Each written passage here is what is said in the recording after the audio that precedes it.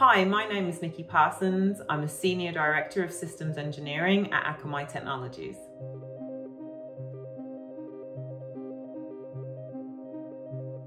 So there was a recent security breach that exposed camera footage of private companies over the internet. There was a company that actually sells this as a service, which is security cameras, that was breached.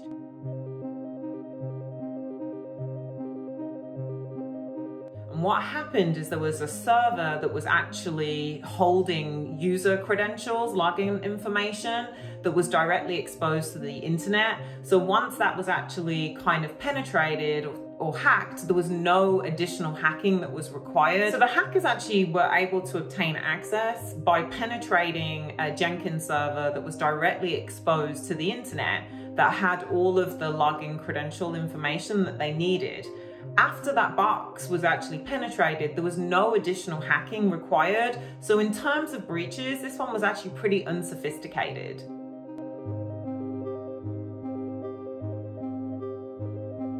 Yes, this is bound to happen again. There was nothing sophisticated about this. It's nothing special. There's a ton of devices out there that are connected to the internet.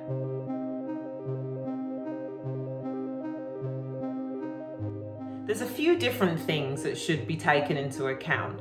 The first one is really focused on your internal process and ensuring that you have something that reviews software technology tools that you're looking to bring into your environment, or if you're looking to use someone that's hosted. And actually reviewing that and ensuring that it's in line with your own company policy. What do they do? What information about your services do they store? So on and so forth.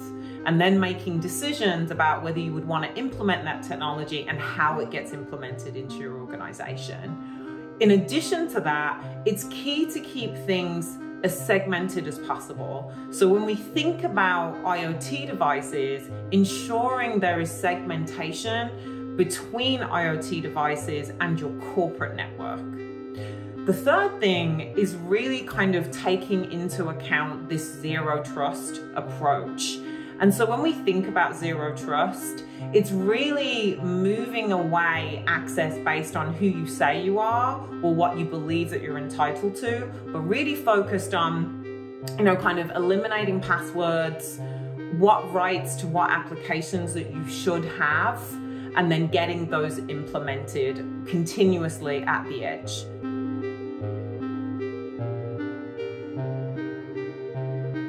First of all, simplicity. Simplicity is key. Identification. Identify what are your applications, who are your users of those applications, and then limiting access as well as adding authorization that matches up users to the applications that they need to use and where they need to use them from. Akamai does that by using its own technology called Enterprise Application Access, also known as EAA.